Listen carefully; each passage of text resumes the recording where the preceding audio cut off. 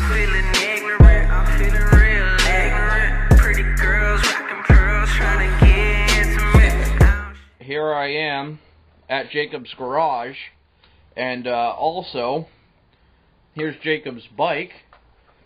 But you know what I like better than Jacob's bike? I like his recliner, his leather recliner that he got from Leon's. Here's his bike, beautiful bike. Here's his workstation. I think we're just doing a little bit of body work here to this rear fender. Here's all of his tools and his toolbox. Let's go up and see what kind of stuff he's got in here. Wow, he's got batteries. He's got everything from punching safety stickers to doing jewelry.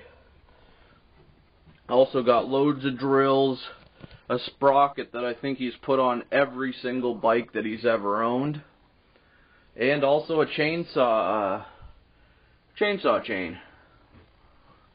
Loads of helmets, shields, hammers. These are rubber gas lines,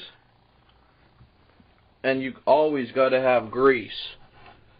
I think that's for your hair.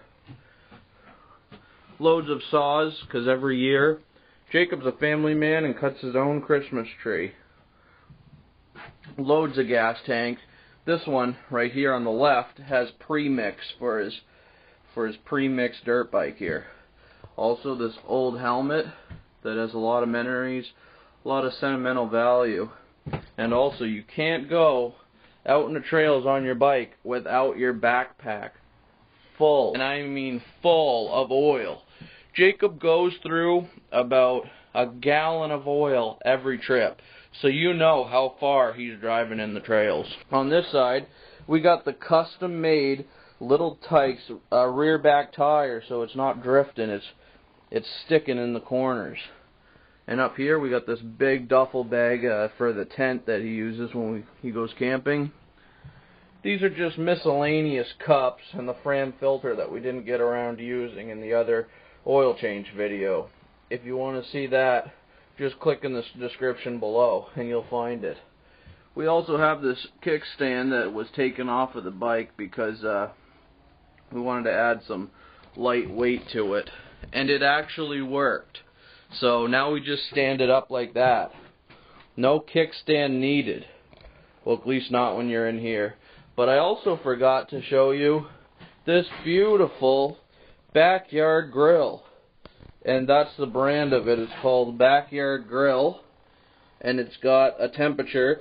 It's good to cooking your food up to 700 degrees Celsius. So we're going to be having lots of barbecues. And if you're in the area, you're in Canada, don't forget to stop by and we'll get you a burger or a hot dog. As for here, for the kids' entertainment, we got a blow-up dolphin, a blow-up alligator, and all the essentials to cleaning the pool all the way down to your test strips. And this right here, this is the camera that started my whole YouTube channel. Everything from doing oil changes to driving on three-wheelers. This camera has captured it. But I upgraded to a whole different level, a whole different camera. But as you can see, the overall view of this is a sweet place to hang out, to work on your bike, and it's also man cave material, and no girls allowed. So if you're a female and you want to come in here, that is not happening. You're not coming in. If you're transgendered, you're not coming in. It's only for man caves. Alright? We'll catch you in the next one. Peace.